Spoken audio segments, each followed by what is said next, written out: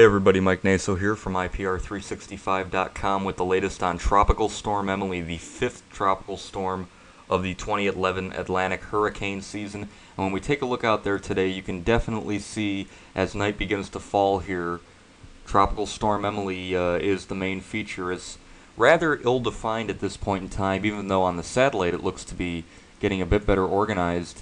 It would be interesting if the center, which is officially here in the Eastern Caribbean, is trying to reform a bit further to the south and more within this ball of convection. That would actually make it look a heck of a lot more symmetric. If I told you the center was here, that would be very, very foreboding, but when I tell you that the center is actually here, it doesn't look all that hot now, does it? And this is what we're going to be discussing, because this storm is truly what makes tropical cyclone tracking a very difficult task to try and do. Here's the latest on Tropical Storm Emily as of 11:15 p.m. Not 11:15. It could be 11:15. I don't know why I said 15. It's because it's 15.5 north. That's probably why. As of 11 p.m. Eastern Time, it was at 15.5 north, 62.9 west. Winds were only 40 miles an hour, gusting to 50, so it's very weakest moving west. Okay, and this motion and speed will be important west at about 17 miles an hour, 16, 17 miles an hour, 1,006 millibars, the pressure very, very high.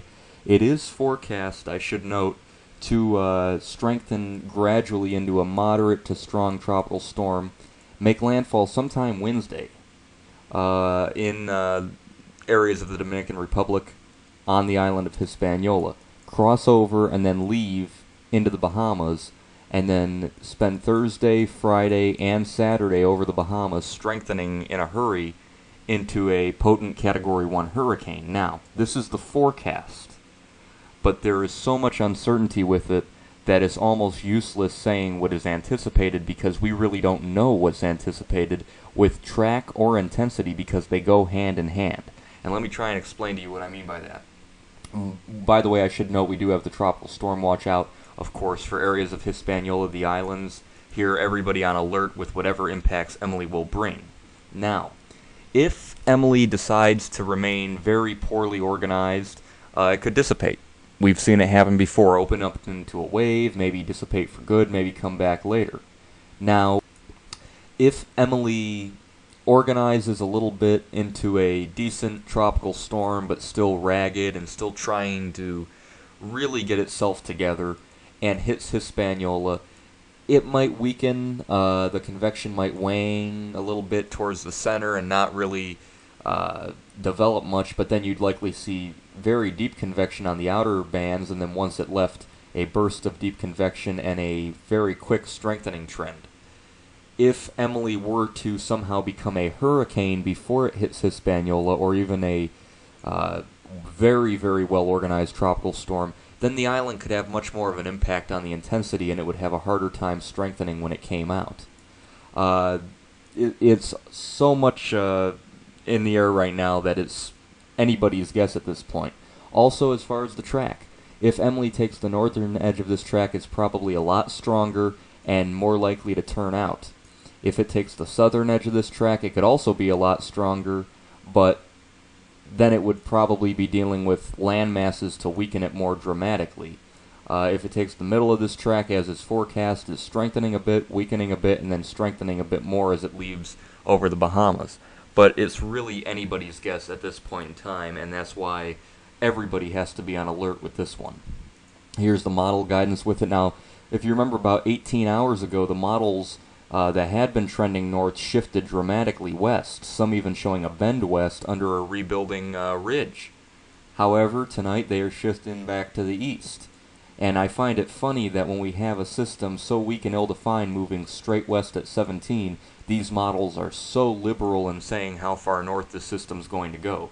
If we had a major hurricane strengthening quickly right now, and we had enough of the poleward motion to push it out, then I could see that. I don't see it with an ill-defined tropical storm. I can't see that happening. Nevertheless, we're going to have to watch these models, but again, we were talking, that it was going to turn and turn and turn and turn, and here we are again. So how far west is this thing going to get before we see that northward motion and this is what's really going to cause a lot of people some headaches. You can see the Canadian model, which I'll show you, does take it into the Keys after going over Haiti and Cuba, and then into the Panhandle. The UK Met pretty similar to that. The consensus is we're a little bit to the north of the hurricane center. They're on the southern edge of the guidance. They might be thinking, well, if it's moving west at 17 and so weak, should we really follow the consensus? And they might be onto something, because nobody knows what to follow with Emily at this point. Here's Emily on the latest IR, and you can see the center officially over in this region here is not looking all that great, but it does have convection firing here over the system, so even if it's not directly over the top of the circulation, at least the convection is firing, and that is a sign that it's trying to at least hold its own, if not strengthen a little bit. And we're going to watch that very carefully. You can see the radar out of San Juan, Puerto Rico. You do see those outer rain bands, and this is going to be a problem here, as some of these rain showers are already coming into the island, and you can see the turning there evident that we definitely have a tropical cyclone, but not a very well organized one. Now, I showed you the Canadian model, and here's the longer range, and you can see it takes it right into the Gulf of Mexico here and strengthens it. That would be a track similar to maybe what we saw with Dennis in 2005, although a little bit further north and much weaker, of course. But nevertheless, it's really up in the air, because we're not seeing the model guidance really give us any sure sign of what's going to happen 4 to 5 days out.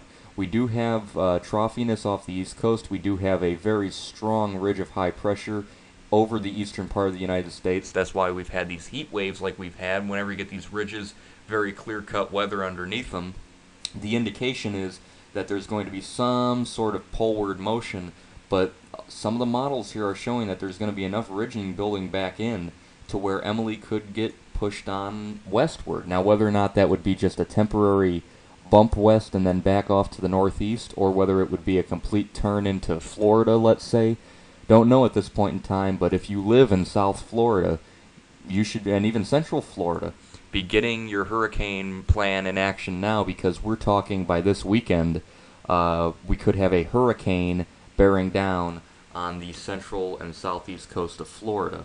But then again, everything's up in the air with this one. It really is. I can't remember the last time we really had a system that was this difficult to have any prediction on. I really, off the top of my head, maybe Ike, when it was a hurricane way out in the Atlantic 3 years ago, and the model guidance was turning it, and then it was pushing into Florida, and then it ended up over Cuba and the Caribbean. Maybe Ike would have been the last time, but even Ike was already a major hurricane. This thing is an ill-defined tropical storm, and no doubt it's going to cause us problems. Here's the latest wind shear profile. You can see it does have this anticyclone aloft, this little safe harbor. This is favorable for development, although it might be a little bit displaced to the south of where the actual center of Emily is. And if Emily's center is up here, and you have these winds spiraling into it, that could cause some wind shear, and I think that's kind of what we're seeing right now with the storm. As a matter of fact, if I go back to that loop I just showed you a few minutes ago, you could see that we actually had some signs of that going on here with these winds blowing inward towards where the center is. That could mean it's a little displaced. But if, again, the center is reforming further south down here, then we'd be in business for some serious strengthening. But there's no indication right now, at least, that that is taking place. Nonetheless, it should carry a favorable environment along with it, and if it passes Hispaniola and comes out intact, we could have some serious strengthening, because these water temperatures are very hot, especially as you get into the Bahamas towards Florida. I wouldn't be surprised if it did take a track as predicted. Then we had a Category 1 hurricane bearing down on Florida. If Emily was a hurricane, it could be cranking up at a pretty good clip by the time it gets towards where it would be at least in danger of making landfall. So this is going to be a thing to watch over the next several days, and you can stay tuned here to IPR, and we'll keep an eye on it for you. In the Eastern Pacific, we do have Hurricane Eugene as of 11 p.m. Eastern Time. Is at 13.2 north, 106.8 west. Winds were only 75 miles an hour, gusting to 90. Moving west-northwest at 12,990 millibars. Some minimal hurricane forecast to reach 100 miles an hour, but stay well out in the open Pacific Ocean. Taking a look at Eugene at this hour, you can definitely see that the system's trying to get a little better organized there, and it's not been able to pop out an eye yet, but if it does, then the strengthening could take it upwards of a Category 2 hurricane. That's what it's looking like. I did want to note Typhoon Mufia in the Western Pacific has strengthened. Clearly, you could see on this satellite loop the eyewall replacement cycle, and it underwent yesterday, is completely finished, and we now have a well-defined eye, and it looks very formidable as it will bend westward here and strengthen into a Category 4 typhoon again. All interest in the Western Pacific should keep a close eye on this system. Once again, I'm Mike Naso from IPR 365 with the latest on Tropical Storm Emily. I'll see you next time.